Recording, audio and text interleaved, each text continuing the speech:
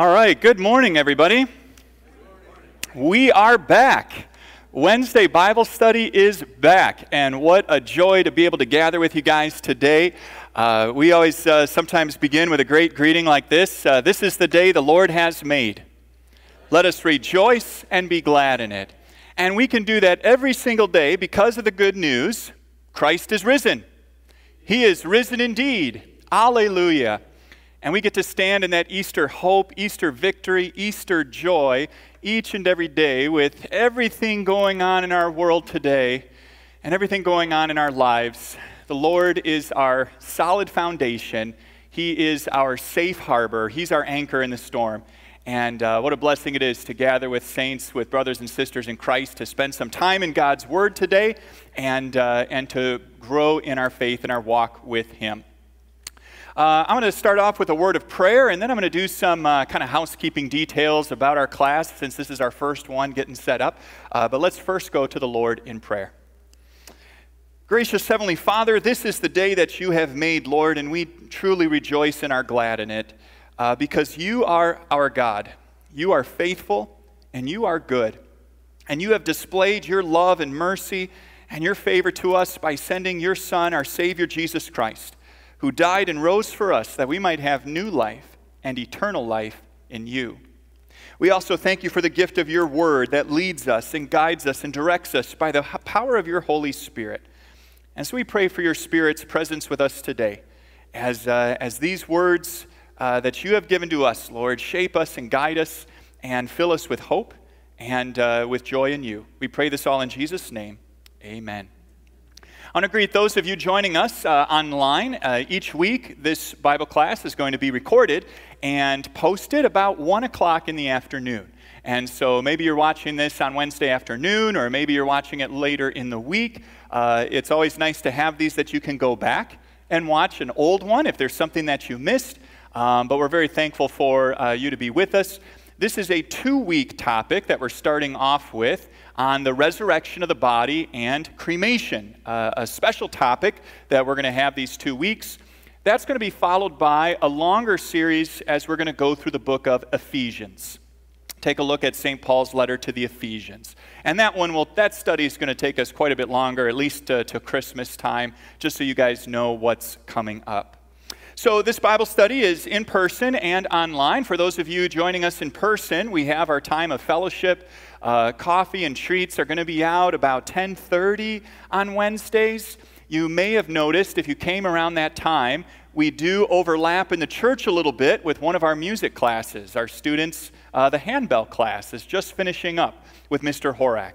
And so he said it is no problem at all for you guys to come in, set your things down, come into your seat. He said it's good for them to have some other adults in the room, maybe make some stand up a little straighter and play a little more focused, knowing they have an audience, and maybe you can get a little concert for just those 5 to 10 minutes that they're going to be in here when we arrive.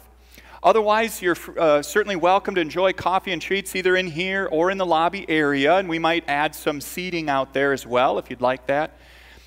You're welcome to bring coffee and treats here in the sanctuary for Bible study. Just be very mindful about the floor and about any spills, because with a sloped floor, you know just what happens if something spills back there, all the way up to the front. So just want to be mindful about that, but certainly glad that we have this chance to fellowship together and be together. We are masks welcome. So our church and school are masks welcome.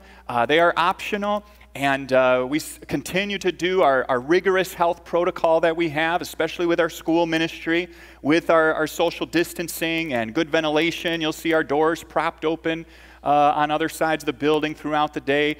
Hand sanitizer is out there by the treats and coffee. Please make sure that you're washing your hands regularly.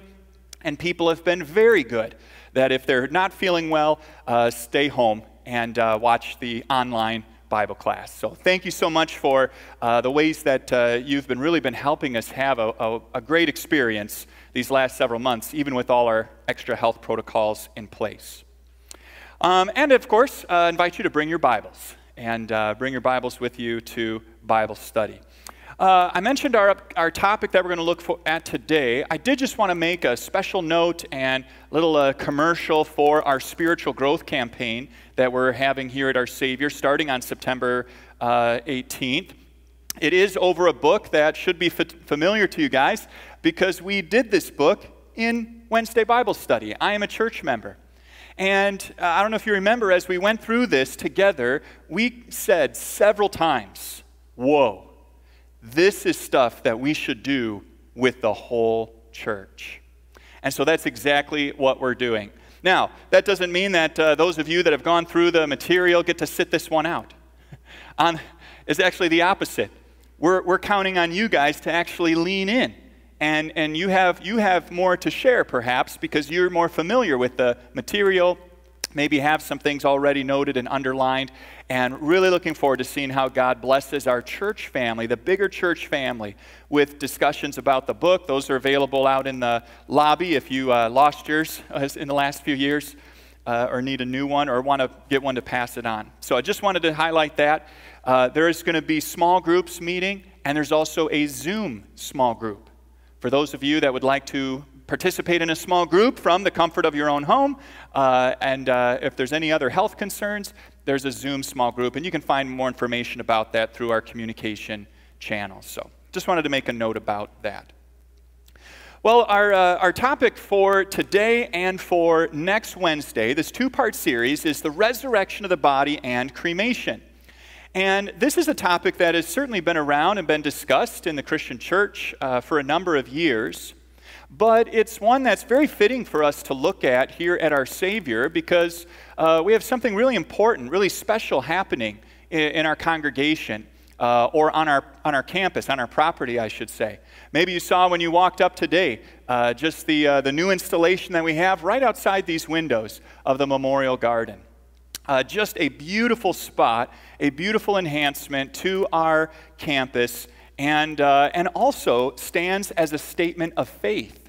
The Memorial Garden stands as a testimony to the belief that we have as Christians in the resurrection of the dead and the life of the world to come.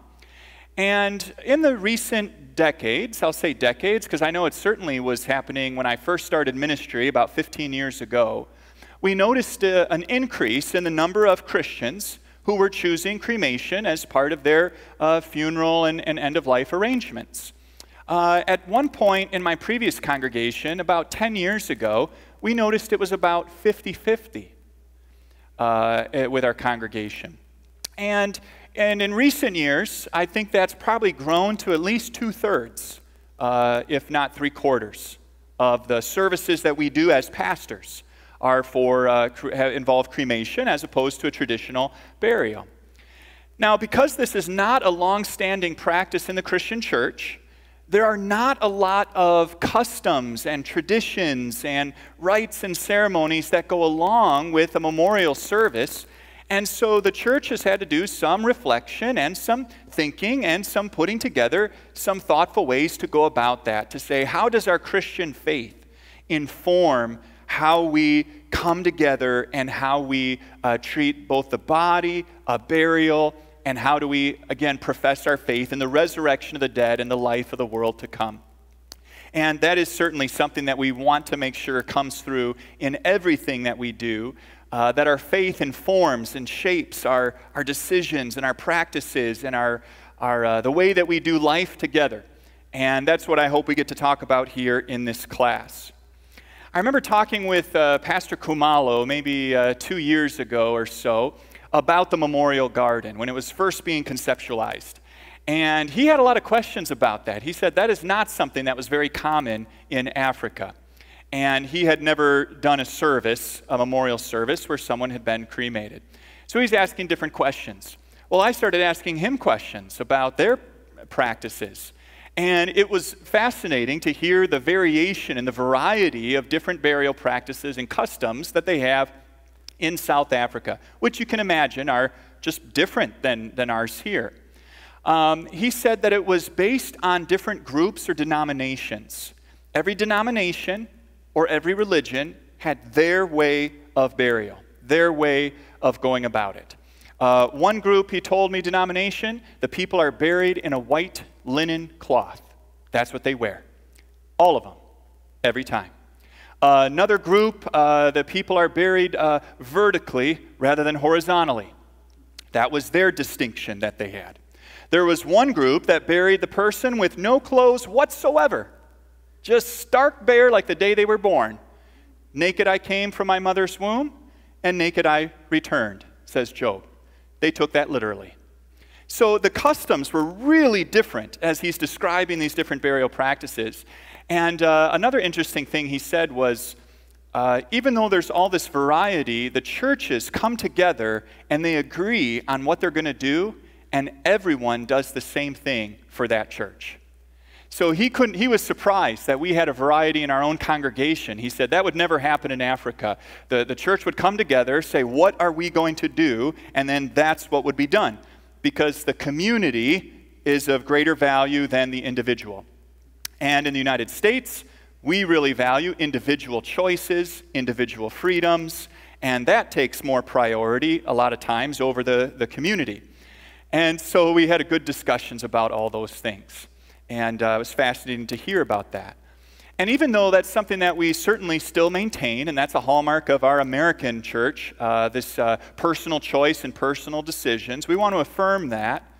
At the same time, we want to make sure we're giving good guidance for Christians because, again, there's not a long-standing practice. There's not a long tradition or different customs. And so that's why we provided the Memorial Garden, is to help direct believers who do choose cremation to have a place where we can lay those saints to rest in a way that recognizes our faith and hope that we have in Christ. So that's what we're going to look at as we go through this class in part 1 and part 2. Part 1 is looking at our biblical foundations for the hope that we have in the resurrection of the body. And what do we believe happens, when we die, and what does it mean to go to heaven? What does it mean to be raised up again? And God's Word has some amazing, wonderful promises and assurances that He gives us in our Savior Jesus Christ. And then part 2, next week, we'll look a little bit more at some of the more detailed customs, ceremonies, faith practices that believers can have as we come together and mourn and grieve together, but as we do that with hope in our risen Lord. So that's kind of how we're going to lay out our class as part 1 and part 2. I really am excited because we get to begin with just such a fundamental truth of the Christian faith. And this is the first line on the handout. And for those of you joining us online, that handout will be posted on our webpage for Bible study and made available. A fundamental truth that St. Paul expresses in 1 Corinthians 15, verse 20. But in fact, he says, Christ has been raised from the dead, the first fruits of those who have fallen asleep. Our Christian faith about salvation, redemption, and eternal life is grounded in the historical event of Jesus' resurrection. His life, death, and resurrection are the foundation for our faith and our hope. In Christ we live, and apart from Christ we die eternally. This all hinges, everything that follows is going to hinge on Jesus' own resurrection from the dead. As St. Paul says, if Christ has not been raised, your faith is futile, worthless, and worst of all, we're still dead in our sins. But in fact, he says, Christ is risen from the dead. He's become the first fruits of them that have fallen asleep. And so our hope and our confidence is in the fact that Jesus overcame death and the grave for us. As Christians, we get to be Easter people, and we get to live every day like it's Easter morning with that good news of Jesus' resurrection, knowing that our Redeemer lives. And that's the basis for our Christian faith. We mention that in the Creed. We mention that in a lot of statements of faith in our songs, especially when a loved one dies and the congregation comes together to mourn and grieve. There's going to be a lot of focus and a lot of emphasis on Jesus' victory over death, because Jesus' victory is our victory, and we get to stand in His resurrection power. Now, there are obviously a lot of other alternatives and other different views that people have about an afterlife or about life after death or what happens when we die. We certainly acknowledge that. And we live in a society where there are many different opinions and faiths and beliefs and so forth. And we know that Christians are distinct, that we are different. We have our own set of beliefs. Just to do a little brief survey of some of the alternatives. What are the alternatives to life after death? What do other faiths believe and teach? Well, for Muslims, who are probably the most similar to Christians and also Jewish believers, in the sense that they believe in a final judgment on the last day. They actually believe that Jesus is going to come for the final judgment on the last day, although they don't believe he's the Son of God and they don't believe he rose from the dead. And the Muslim view of heaven or paradise, they do believe in a resurrection of the body, just like Christians and Jewish believers as well. They believe in a resurrection of the body, but it's very focused on physical pleasures and physical or more sensual desires, whereas the biblical account of heaven focuses on being with the Lord, focuses more on a relationship with God and being in God's presence and worshiping him and being there. Muslims don't have the certainty of faith that Christians do. They do believe that God is gracious. They do believe that God is merciful. But there's not a certainty about his promises. So even though a devout Muslim may try very hard to do a lot of good works and try to live a good life and follow their religion perfectly, at the end of the day, when it comes time for them to die, it really depends on how God is feeling that day. Or kind of like what side of the bed he got up on. It's really at his whims. And there's not a promise, there's not an assurance that they have. And so it's all up in the air, and they're very nervous about that. Again, Christians can have an assurance on the promise of Jesus. Whoever believes and is baptized shall be saved. We have this promise of eternal life. John 3:16, right? Whoever believes in him might not perish but have eternal life. It's a sure thing. Hindus, we have a lot of Indian neighbors in our community here and a few Hindu temples in the Lansing area. Hindus believe in reincarnation, where the person's soul or their existence is simply reborn into a new life form. When you die, you just get reborn into a new existence. And it's all based on karma, which is the good works that you've done. If you're a good person, you have good karma, you're going to be reborn as a better life form or a better person. If you have bad karma, you've done a lot of bad things in your life, you're not so good, well, then you're going to be reborn as a lower life form. People go through different levels of human beings, from somebody who's really important, maybe wealthy, powerful, whatever, but if they're bad, they get reborn as maybe a poor person, an outcast, or there's different levels of humanity that they put together for this reincarnation system. However, it goes lower than that. You might be reborn as an animal, as a dog or a cat. You can even be reborn as different kinds of soil. So it just keeps going down, down, down, down, and you come back as a form of mineral or soil. So there's this constant reincarnation based on karma. It's the purest form of works righteousness that a religion can have, right? You know what I mean by works righteousness? If you do good works, you get rewarded. If you do bad things, you get punished. It's the purest form that is. It has to be really exhausting to think of how many times your life has to keep going until eventually, if you keep going up, up, up, you're just going to be absorbed into the universe. That's kind of their goal. That's their heaven. You lose all your identity, your individuality, and you just become kind of one with the energy of the universe. And they describe it like a drop of water, a drop of liquid in the ocean. Do it, and you're gone. You just dissipate. That's their hope, or what they're looking forward to. Buddhists are a little different. Buddhists are more from China and Thailand and Eastern religions.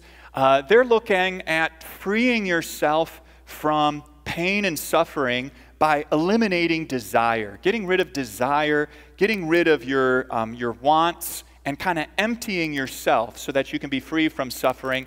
And ultimately, you reach enlightenment, which they call nirvana. Nirvana is enlightenment. And when you die, Buddhists believe in a disintegration of the individual. they may have some form of reincarnation, but it's not you anymore. It's just you are gone and kind of disintegrate into the universe when you die. Animists are like a spirit religion. This is what the Hmong people were before they became Christians. And some of our Hmong members of our congregation here at Our Savior were animists, and a lot of their relatives still are to this day. Animists believe in a spirit world where there's a lot of spirits in trees and nature and so forth. And they believe that when people die, when their ancestors die, they go to a place of the dead, and they call it the gray world. And it's actually quite gloomy there. And the ancestors who have died, if they are mad, upset, or cranky, they can actually mess with your life here on earth. They can meddle in current affairs. And so there's quite a system that they have of trying to make sure that their deceased ancestors have what they need to make them happy so that their life goes better here. So they can sacrifice animals, chickens, and so forth, and sacrifice them and burn them, which is sending them up to the gray world. People in the gray world are also, if they're poor, they're going to be suffering. So they need money.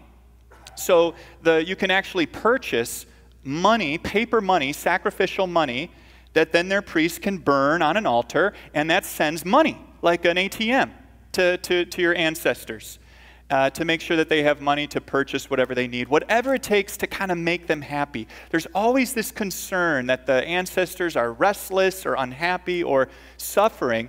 So when we have a Christian funeral for Hmong people, so when Pastor Yang does a service and the whole Hmong community comes, some of them are Christian, believers in Christ, some of them are animist. And he's invited me to come and preach a number of times to different Hmong funerals, and he always says, now remember to tell them how wonderful heaven is, because that's not the animist view. The animist view of their gray world is depressing, gloomy, sad, and it is a total contrast to talk about the joy and the hope and the celebration that the Christian view is. It is drastically different.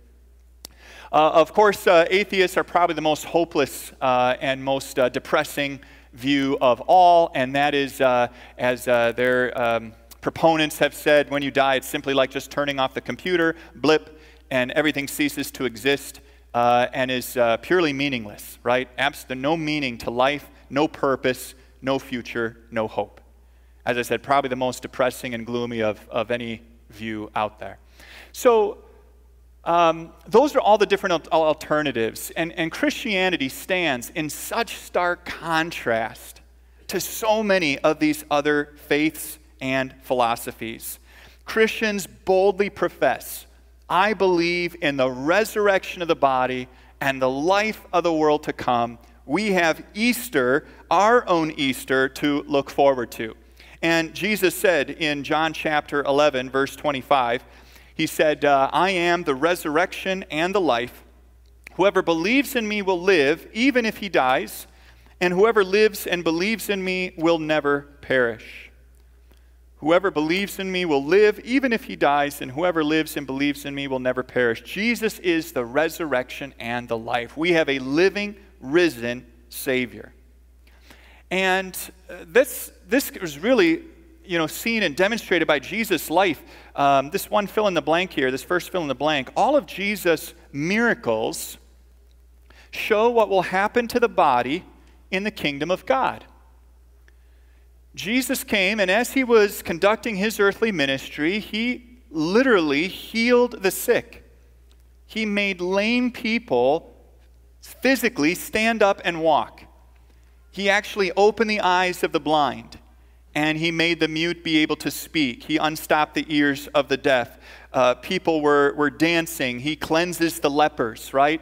And he actually raises people from the dead as well. All of these miracles that Jesus did. Now, if Jesus' purpose was only to be a healer, he could have just set up his little shop in Galilee. The line would have been out the door, and he could have spent the next 2,000 years just healing people in their physical bodies, one after another, constantly. That, of course, was not his mission. So why does he do the miracles? Why does he do those things? Every miracle Jesus does is a demonstration of what's going to happen in the kingdom of God. That our physical bodies are going to be restored. We're going to be healed. We are going to be made well, and we are going to be made whole. And that can only happen if our sins are forgiven and we're made right with God, and we have Jesus' resurrection power, his life-giving power in us. And that's exactly what happens for believers in Christ, especially in our baptism, and we'll get to that. As we're doing some of this background and some different philosophies, I did want to mention one kind of philosophy and worldview to look at, and this one's called Gnosticism. Here's your big technical theological word of the day, okay? It's not Latin, and I don't know that I have a Latin phrase for you today. I apologize. Maybe next week we can get a Latin phrase going. But our big technical word of the day is Gnosticism. And Gnosticism was a religious and philosophical movement in the ancient Greek world that shows up in a couple different religions and even affected Christianity in some ways. Gnosticism tried to adapt Christianity to its philosophy. And what the Gnostics were is they kind of separated the universe, and they saw the physical world and the spiritual world, but they valued the spiritual world so much that they said that the spiritual world is the ultimate reality, and the physical world is basically worthless. It's just a temporary passing shell, and the goal of a person is to escape the physical world and get into the spiritual realm. And that's even this diagram that you see here. You see a person in the physical world with plants and trees, and they're trying to break through to the spiritual world, which is beyond all of that. So they really valued the spiritual over the physical world to the extreme, and in a really extreme way. And this is sometimes called a Platonic dualism, named after Plato. Gnosticism reduced the physical world and the physical body to trappings that the soul must escape. It denies the goodness of the physical creation and the physical body. So they wanted so badly to escape the physical world and get to the spiritual world that they even said the physical world is all bad, creation is bad, the body is bad, all of these physical realities are bad. And why does that not jive with a Christian worldview? Think about that. Yeah. Jake, what do you... God created it, he said it was good. Yes. God created the physical universe, the world, plants and trees, fish and things that swim in the sea, birds that fly in the air, things that creep and crawl around the ground. And every day after creation, God looks what he had made and he said, it is good, right? And he looks back and he sees it all and he says, it is very good. No, a Christian view does not see creation or the physical world as bad or things that need to be escaped. What's wrong with the world, what's wrong with creation, after God created everything and he said it was very good, what happened? Well, sin entered the world, right? We messed it up. Human beings rebelled against God. They broke that relationship with God. They turned against him. And that brought sin, death, destruction, and all those consequences into the world. So the Christian worldview doesn't say that the physical world, that we need to escape it or get rid of it all. The Christian view says, how do we deal with sin? How do we get right with God? How do we get back into that loving relationship with him as our heavenly Father? And that's going to take care of our problem of death and destruction. And that, of course, God's plan to do that all is through sending his Son who would die and rise again so that we might live in him. So these are some big kind of heady concepts, some different spiritual views that may affect people's views of the afterlife. And I bring up the Gnosticism one because this is one, even though it's like 2,000 years old, it's still with us today. There still tends to be, especially in Western thought, this desire to kind of see the spiritual as the most important thing and the physical as bad or something that needs to be escaped. That can happen sometimes when Christians overemphasize maybe, I'm just ready to leave this life. I'm just ready to get to heaven, which we are. But maybe they portray heaven as like floating on puffy clouds with a harp. And heaven really takes more of this spiritual existence rather than something that's very physical. Or when they treat the body to say, well, that's not me.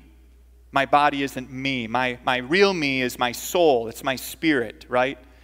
And to say, well, the physical body, that's not me. Well, what do you mean that's not you? Of course that's you. That's your body. You are your body. Your soul and your body are put together, and that's what makes you you. So again, a Christian view affirms the goodness of creation and the physical body. Okay, what does Jesus' resurrection say about our bodies? If we're going to keep grounding this all in Jesus' resurrection from the dead, here's 3 points, and these are some fill in the blanks on the worksheet. First of all, our bodies are valuable to God. God creates the created world. He created Adam and Eve, and he said, it is good. And again, the miracles, the healing miracles of Jesus affirm the value of our human bodies to the Lord. He cared for people. He healed them. He is the great physician. That's why we should have doctors and nurses and hospitals. And it's no surprise, most of those in olden times were started by Christians, right? The church. The church was in the hospital business. The church was in healing ministries. The church was in things where they valued the human body and wanted to care for it and help it in whatever ways we could. Our bodies are valuable to God. The Bible talks about us being created in the image of God. Created in the image of God. And of course that doesn't mean that, God's got fingers and toes and, joints and things like that.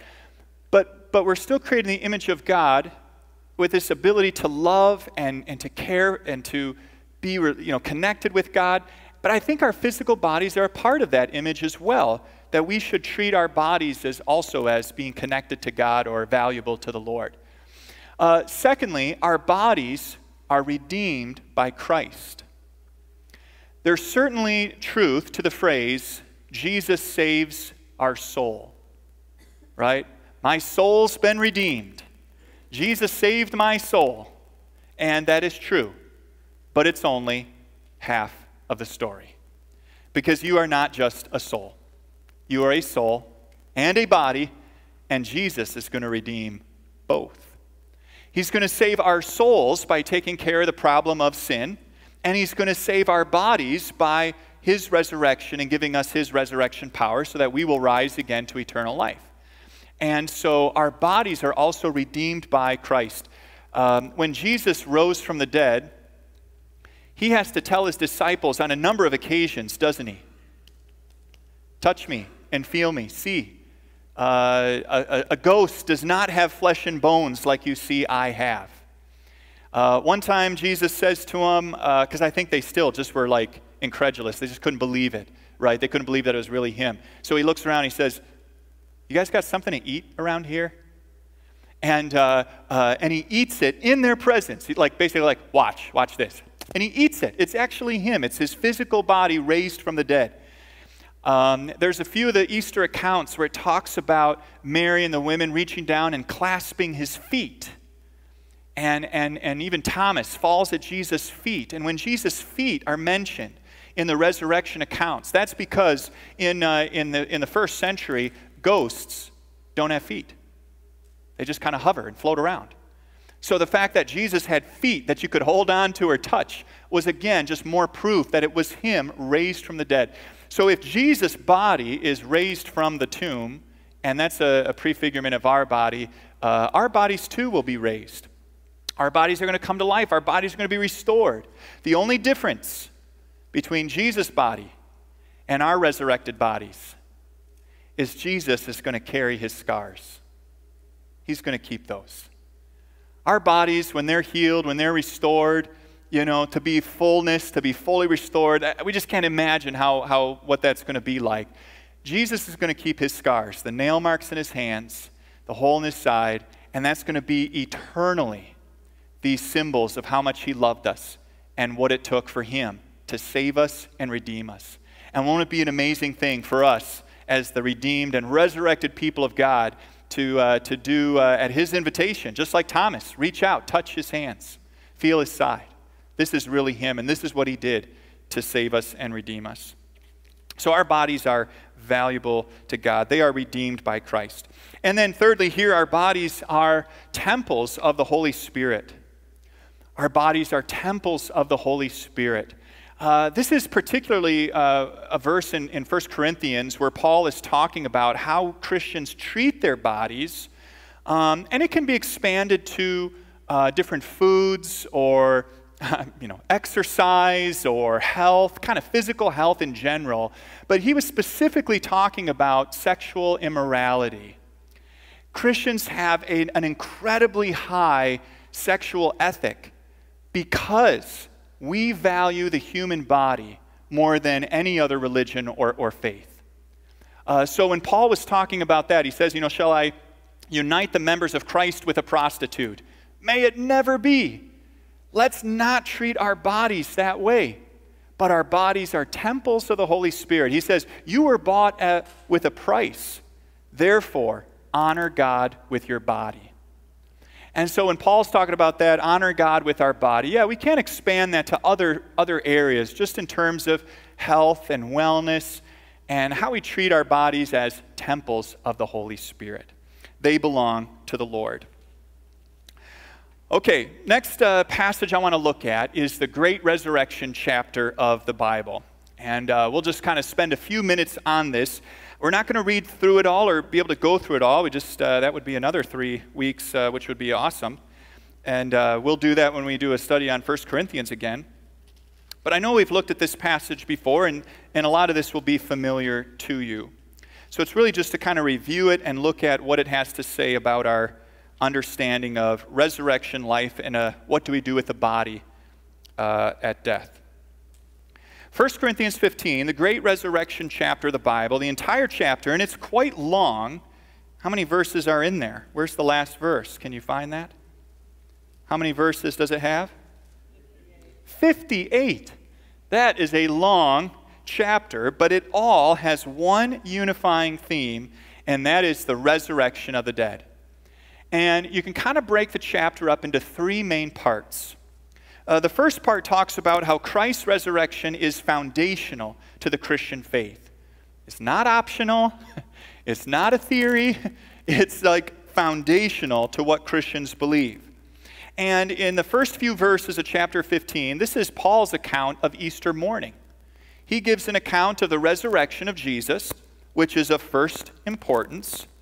And take a look at verse 3. In verse 3, he says, "For what I received, I passed on to you as of first importance, that Christ died for our sins, according to the Scriptures, that he was buried, that he was raised on the 3rd day, according to the Scriptures." Does that kind of sound familiar? Does that sound like something? What's that sound like? The Creed. Yeah, that's our creed, right? Apostles' Creed, Nicene Creed. These are the basics of Jesus' life, death, and resurrection. Now, verse 5, he gives us some really cool details here. "And that he appeared to Peter and then to the 12.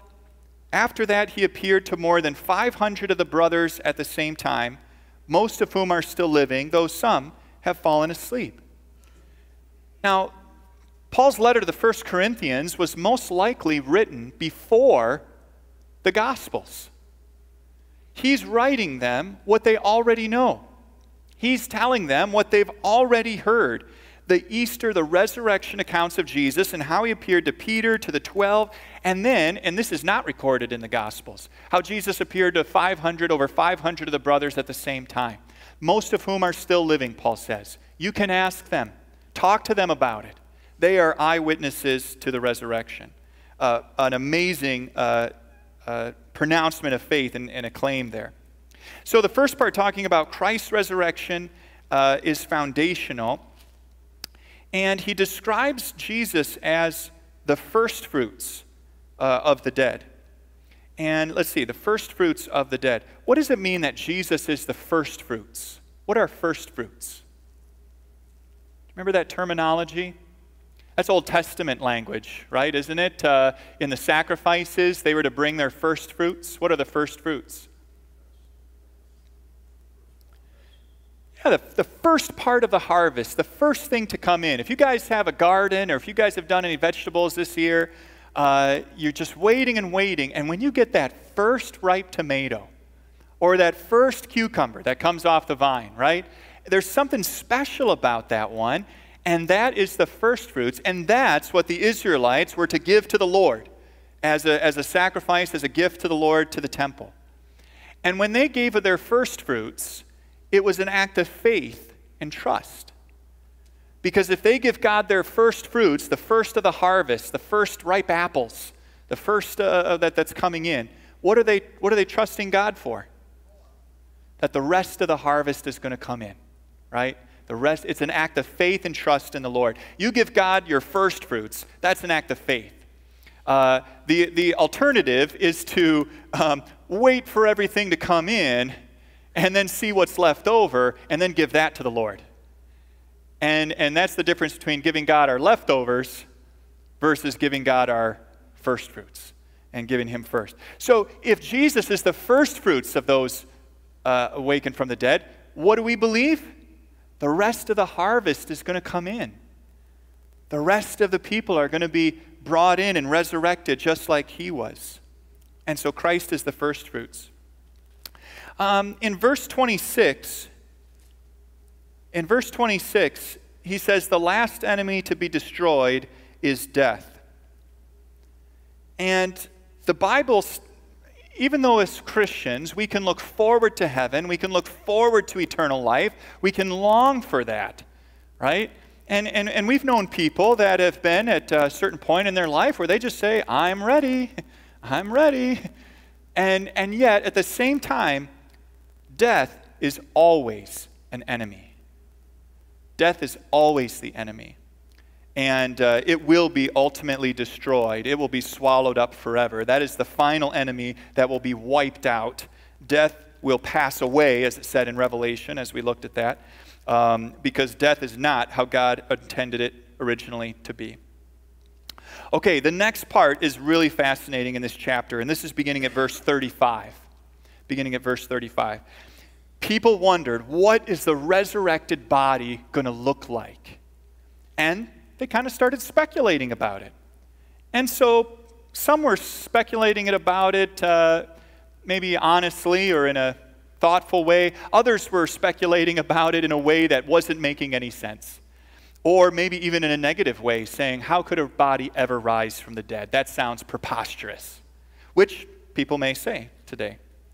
And so he addresses some of these different things where he talks about how the resurrected body is going to go from the perishable to the imperishable, from dishonor to glory, from weakness to power, from a natural body to a spiritual body. It's going to go from dust to heaven.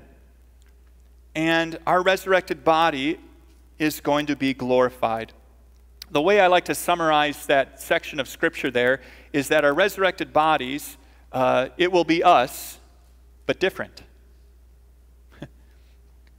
That's about all we can say, right? It'll be you, but it'll be different. And, you know, there's some different ways to think about that. What, as we talked about before, what would our bodies look like if they were full grown, but showed not a single hint of aging? Do we even get to that point in our lives? I don't think we do. I think we overlap somewhere in our 20s or 30s, right? Where we're still kind of growing or maturing, but that aging starts to set in. What would our bodies look like without a hint of the weakness or illness or aches or pains or, again, any of that aging process, to be perfectly freed from that? We can only imagine, right? We can't hardly imagine what that would look like. So another way to think about it is when Jesus rises from the dead, since he's kind of our example. You know how a number of times Jesus appears, but they don't recognize him right away? And it takes a little time, right? Mary's crying in the garden. She hears Jesus, but he thinks he's the gardener until he says her name. She looks at him and she realizes it's him. The guy's walking on the road to Emmaus, and this is more intentional. I think this is God specifically hiding Jesus' identity from them. But they still, it takes some time, and then when he breaks the bread, their eyes are open and they realize him. And then when Jesus is walking along the shore and the disciples are fishing, it's almost they have this debate about him, if it's really him. And Peter says, no, it's the Lord. And he jumps in the water and he swims to shore. And then they're eating fish over the fire. And there's a verse that says some wanted to ask him if it was really him. So do you see how it really is Jesus, but something's different about him? And I think maybe our resurrected bodies will be like that too, where you're going to see someone and you won't recognize them right away. And all of a sudden, you're going to look at them, and you're going to be like, Tom, is that you? It is. Wow. And it's going to be more of that realization because it's really them, but they're so different. We've been changed. So this is probably the closest to a description of our resurrected bodies that we get in this chapter 15, and that's an important one to serve as our foundation. The last section of this is an amazing conclusion to the chapter, and that begins, I think, at verse 50, where, well, let me just kind of read this section, because here we're going to get into the end now, but I want to just kind of go through these words. This is 1 Corinthians 15, verse 50. I declare to you, brothers, that flesh and blood cannot inherit the kingdom of God, nor does the perishable inherit the imperishable. Listen, I tell you a mystery. We will not all sleep, but we will be changed in a flash, in the twinkling of an eye, at the last trumpet. For the trumpet will sound, the dead will be raised imperishable, and we will be changed. For the perishable must clothe itself with the imperishable, and the mortal with immortality. When the perishable has been clothed with the imperishable, and the mortal with immortality, then the saying is written will come true. Death has been swallowed up in victory. Where, O death, is your victory? Where, O death, is your sting? The sting of death is sin, and the power of sin is the law. But thanks be to God, he gives us the victory through our Lord Jesus Christ. And then he concludes with how we should live now in light of that. And maybe this should be our kind of concluding thought here for today. Therefore, my dear brothers and sisters, stand firm. Let nothing move you. Always give yourselves fully to the work of the Lord, because you know that your labor in the Lord is not in vain. If our hope is resurrection life, if our glory is yet to come, the best that's yet to come, we get to give ourselves fully to the work of the Lord. We get to abound with hope each and every day, right? It is the day that the Lord has made, and we get to rejoice and be glad in it. And that's our solid foundation as we go through our life, knowing that this life is not all there is, and in the grand scheme of things, this life isn't even the big deal, right? The big deal is the life to come, and this life is getting us ready for that. So that's our Christian hope that we want to stand firmly on, solidly on, and profess, especially when we come together as we grieve and mourn, but with hope. The last section on the handout, there's some verses there that talk again about the resurrection of the dead from Revelation 19, from Daniel chapter 12, Job 19. I think what's interesting in Daniel 12 is it says, many who are sleeping in the dust of the ground will awake, some to everlasting life, some to shame and everlasting contempt. Let me just put this question out there, just so we can get this done and dealt with too. Can God raise ashes from the dead? Should there be any doubt about that? No. And that is a question that some people ask, and is a genuine one. Can God raise ashes? And the answer is, of course he can, right? Of course he can. Even it says there in Daniel 12, those who sleep in the dust of the ground, right? From dust you came, and from dust you shall return. It specifically says dust. And so we can have a very confident answer to that question. Can God raise ashes from the dead? Absolutely. 100%. Nothing will stop Jesus from raising up the faithful. Nothing will stop the Lord from raising up his people, calling them out of the earth, calling them out of the dust, and raising up and restoring their bodies to new and lasting and eternal life. Job 19 says, I know that my Redeemer lives, and that at the end of time he will stand over the dust. Then even after my skin has been destroyed, nevertheless, in my own flesh, I will see God, a resurrection of the body. I myself will see him, my own eyes. And how awesome will that be? Okay, to summarize and close it up here, our last few little fill-in-the-blanks. What happens when we die? This is our Christian view here. Our bodies and souls are separated. That's not supposed to happen, but that's what death is. Our bodies and soul are separated. Our bodies decay and turn to dust. From dust you are, from dust you shall return, right? Ash Wednesday, remember that you are dust. And our souls rest with the Lord. And next week we'll talk about more what that means exactly and what that looks like. Our souls rest with the Lord. But that's not the end of the story. Number 4, we await the day of resurrection. And we think of in Revelation when we saw the vision of the souls under the altar crying out, how long, O Lord? How long? When is this going to all wrap up? When is the great day coming when this is all going to be restored? We await the day of resurrection. So those are some of our basic foundational points. All right, well, next week we'll talk more specifically about some of our customs and practices of cremation, of the memorial garden, and how does our faith and all those things that we talked about today now come to fruition and are lived out in our faith and different faith practices that we have. Let's close with a word of prayer, and then we can conclude our time together here. Lord God, gracious Heavenly Father, we thank you and praise you, Lord, for you are the Lord of life. You created this earth and everything in it, and you sustain it by your powerful word. Everything that is alive, everything that has the breath of life in it, comes from you, Lord, and is sustained by you. We thank you for the earthly life that we get to live in this body, for the days that you have allotted to us. And we also thank you, Lord, that because of our Savior Jesus Christ, we have that promise of eternal life with you, resurrection life as the people of God. And Lord, we can't wait for that day to worship and praise you, to sing and dance in your presence, Lord, especially with those who've gone before us. Until that day, help us to be fully devoted to your work and to live each day with your presence and peace in our hearts. We pray this all in Jesus' name, and all God's people said, Amen. God's blessings. Have a great rest of the day.